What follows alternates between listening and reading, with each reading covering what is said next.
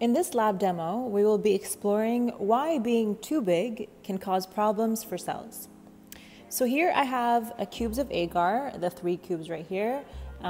Agar is a type of algae which can be made into jelly-like substance just like this one. The agar cubes are blue because I added bromethanol blue.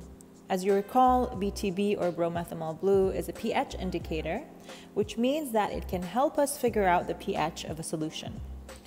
Each agar cube that you see here represents a different sized cell. The volume of an agar cube, aka the cell size, can be measured using the following formula: length times width times height. So what I want you to do now is I want you to pause this video and I want you to calculate the volume of each of these cubes. So I'll move this out of the way so you can see. So we have the large cube, the medium-sized cube, and the small cube at the end here. And again, if you want to, in order to calculate the volume, you are going to multiply length times width times height for each one of the cubes. Once you are done doing that, please resume the video. All right, hopefully you had a chance to calculate the volume of each agar cube. In these little mini beakers that you see here, I have vinegar. As you all know, vinegar is an acidic solution. So when exposed to acid, the bromethanol blue inside these agar cubes will change color. It should turn like a light yellow to even a clear color. We'll see what happens once we do that. I'm going to be adding the cubes to the beakers containing the vinegar solution. And what's going to happen is the vinegar inside the solutions here is going to diffuse into the agar cubes. And that's going to cause, like I said, a color change. In this model, the cubes, again, are representing a cell. So each one of these is a cell of a different size.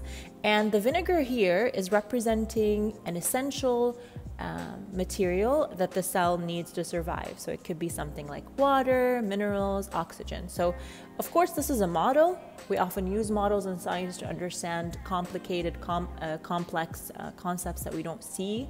And we're using this model to represent how essential nutrients, like I said, oxygen, water, etc., can diffuse into cells, represented here by the agar. Okay, so I'm going to add the large agar into the first vinegar solution, the second or the medium size into the second solution, and then the third one into the last solution. So I'm going to wait 5 minutes and we'll see what happens. Okay, so 5 minutes have passed and right away you can see that there is a definite difference in the amount of vinegar that was diffused into each one of the cubes. So now what I'm going to do is I need some quantitative data. So I'm going to measure the colored area of each cube. So for the largest cube, I'm going to measure the colored area only. Okay, so the colored area that I mentioned of the colored area, or the width of the colored area, is 1.5 centimeters.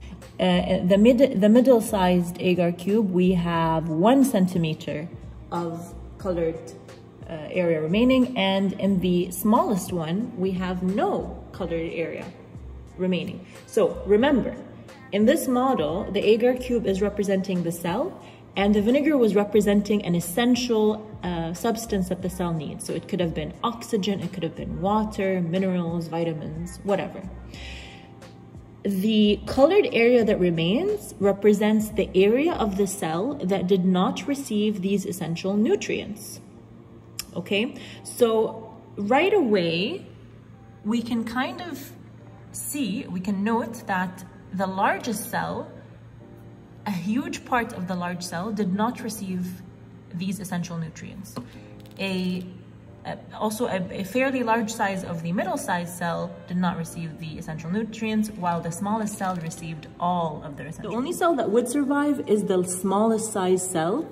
And again, this is because it has received all parts of the cell, the entire volume, all of the cytoplasm, if this was actually a cell, all of the cytoplasm received these essential nutrients.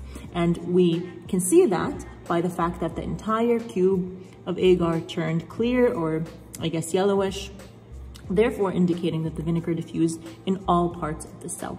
And for this reason, cells have to be small, because the smaller the cell is, the higher chances it will have for all of the essential nutrients, vitamins, oxygen, and all the important substances that the cell needs to diffuse to all parts of the cell in a much faster period of time and much more efficiently, therefore allowing the cell to survive.